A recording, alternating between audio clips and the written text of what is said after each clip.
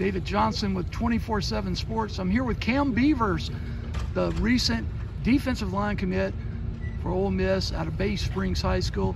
Cam, talk to us a little bit about that commitment. You're back up here at Ole Miss today. What was it about Ole Miss? They special to me. I ain't like, it's different. I ain't never like, it's a different environment a little bit. It close to home too, so. I saw Coach Randall Joyner come out here. He was ready to greet you. I mean, how special is the relationship you have with Coach Joyner? We got a good relationship. He texts me all day, every day. And he make sure he stay till we. Okay. Now you picked Ole Miss. Now who were your runners up? I had top 3 with Ole Miss, Alabama, and Mississippi State. And what stood out about Ole Miss other than the home field? They had a plan for me. They just didn't want to like besides football, they had a plan to succeed in life. Okay. Football. Yes, okay, so it's important to you, life after football. Yes, sir.